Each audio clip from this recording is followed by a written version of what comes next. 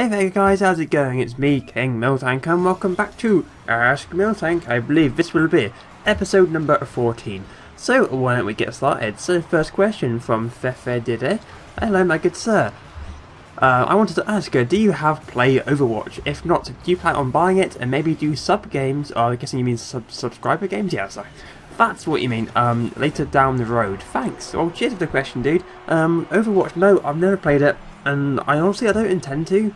In all honesty, I don't see what the hype was all about, because I literally went over to a friend's house and I did play about literally 5 minutes, and I was just like, well, isn't this just your average like deathmatch sort of thing? And I just couldn't get into it.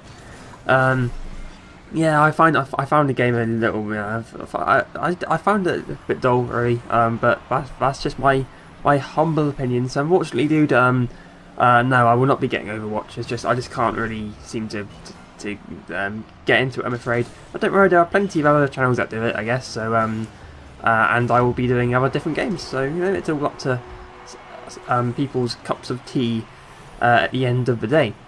So the next question is from Mediocre Panda 87. Hello, good sir.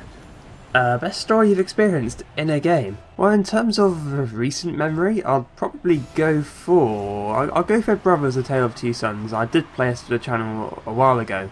So if you want to check it out, in the... in fact, yeah, I'll put the playlist in the description, so you can check it out if you haven't already. But yeah, I'd say that's probably the most recent one I can think of anyway. Definitely the best story, because it's just it's an amazing story. It's just very it's quite realistic in a way, in terms of, like, it wasn't a complete happy ending, even though I know that you have to sort of find the tree of life to heal your dad.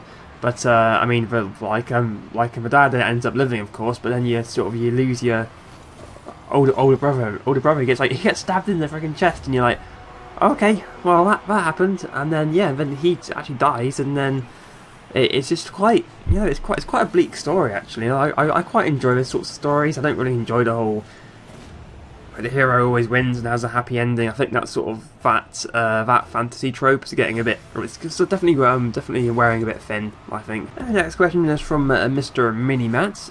Now a new question: cans. Well, I suppose cans can, but of course they need to cans. You know, the cans need to can. So, in regards to canning, then I suppose the cans can indeed can. The next question is from Jelly Snakes. In 5 words, sum up your life. Great work as always. Well, thank you very much, dude. And he did have another question, but it was a MLG death scene, and I searched it up, but I don't know what it was about. I got very confused by it. I don't quite know how to do that at all. I'm not sure how to do that, so I had to go for the next question instead. So sorry about that, man. But at least I'm trying and answer questions anyway. So yeah, 5 words sum up your life. Word number 1, probably very fortunate. I've had a very good life, really. I haven't really had any like really traumatic experiences. Nothing really that serious, really. It's we're very fortunate. I had a good upbringing. Parents, they love me. I love them. I've got a great bunch of brothers and sisters and friends, and you know, I'm in the UK. UK's a good place to live. So yeah, very fortunate. Word number 2. Yeah, word number 2. I would probably say introverted. Because I consider myself to be an introvert. I just tend to keep my feelings to myself. I'm not that good at actually showing emotions. I don't tend to I do tend to keep it all inside. But I like to sort of spend time on my own most of the time. And you know what? I'm very happy doing that. I love my friends and family, but I just yeah, I do prefer spending time just doing things on my own, or in very small groups of people. That's just the way I've always been. And I just figured, might as well, I can't change who I am, so I might as well just accept it. But then again, I'm just happy doing my own thing.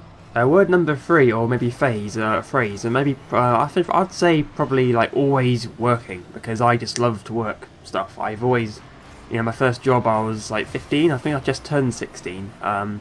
I was 15, 16. It was my first ever job, and ever since then I've just always wanted to have a job. So I've always been in work. I just love it. I'm a very work heavy guy. I mean, my work-life balance is extremely imbalanced in favour of work because I'm just always doing something, and but it's just the way it's just the way I am. I always consider myself to have a strong work ethic.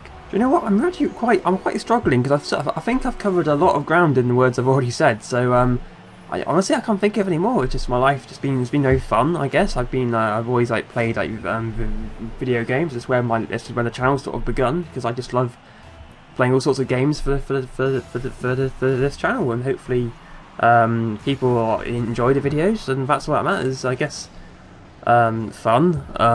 You know, there's been some sort of there's been a few hiccups along the way, but that happens to a lot of people. It could be a whole lot worse for me, so I don't really want to complain about it at all. I don't think I should.